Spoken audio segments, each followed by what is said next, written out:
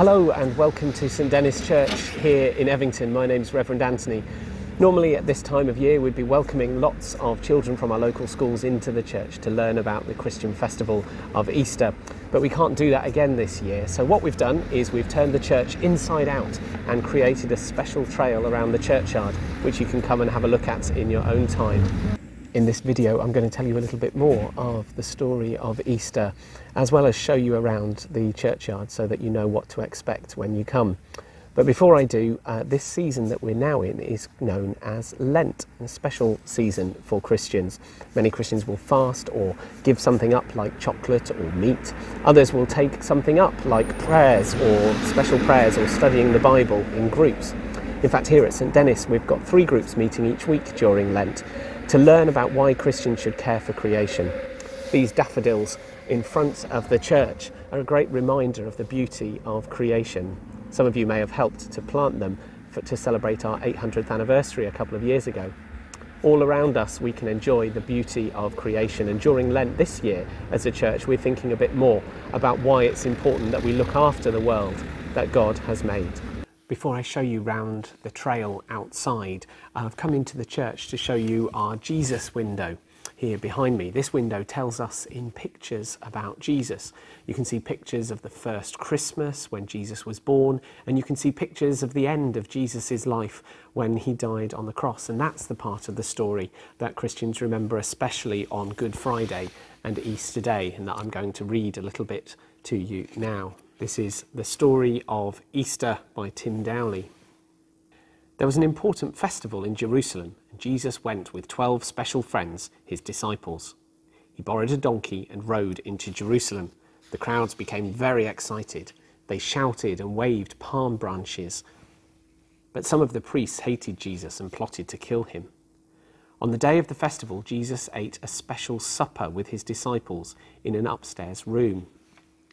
Jesus broke bread and gave it to his disciples, but one disciple, Judas, was plotting against him.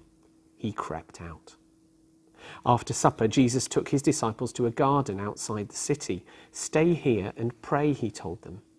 Jesus prayed too. And then a crowd of Jesus' enemies appeared, led by Judas, and the soldiers took Jesus away.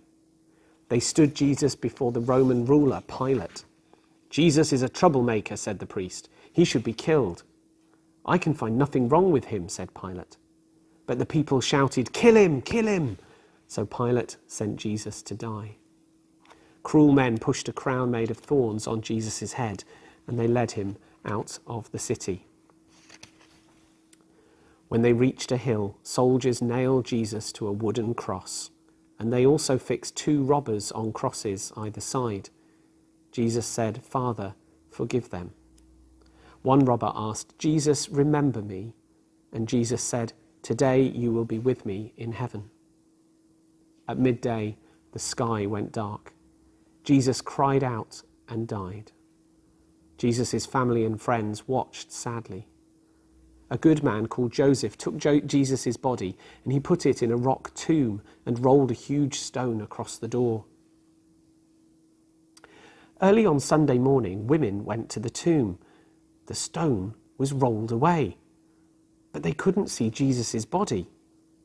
Suddenly, 2 shining men stood there. "Jesus isn't here," said one. "He is risen from the dead." The women rushed back to tell the disciples, and at first they didn't believe the women. But then Jesus appeared to them too. And after this, he appeared to many of his friends. Once, he cooked breakfast for his disciples beside a lake. And a few weeks later, Jesus was taken up into heaven again, and the disciples watched. At Easter, we remember that Jesus died, but we also remember that he is alive forever.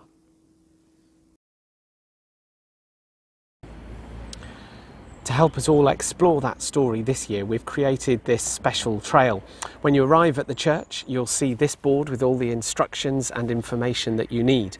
And then around the churchyard, you'll find a whole series of other boards or stations numbered from 1 to 15. And at each one, there is a photograph from our local area and a short passage from the Bible to tell the story about Jesus' last days. if you have a smartphone, you can use the QR code here to find a series of short reflections to listen to as you go around. And on your way, you'll also find a wonderful, colourful cockerel, a reminder of the part of the story after Jesus was arrested and one of his friends, Peter, said that he'd never heard of any Jesus, and a cockerel crowed just as Jesus said it would.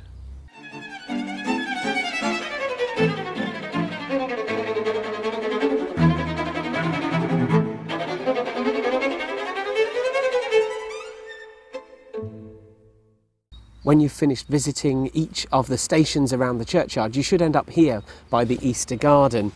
Many Christians create a special garden at Easter, not usually as big as this one, but it will normally include a cross to remember Jesus' death and some kind of tomb to remember when he came back to life on Easter Day.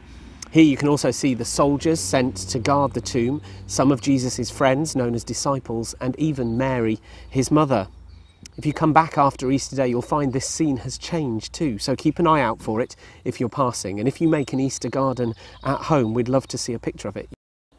And finally, one of the other ways in which Christians celebrate Easter is with eggs, usually chocolate ones. Yum!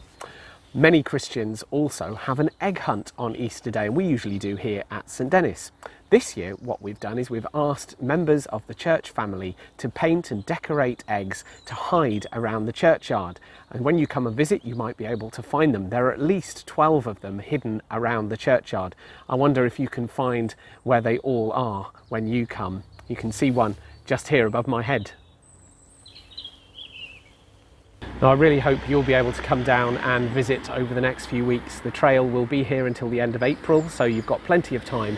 And when you do, why not let us know that you've been by sending us a message on social media. You can find us on Facebook, Twitter and Instagram. We'd love to see your photos and hear which part of the trail was your favourite and how many eggs you managed to find.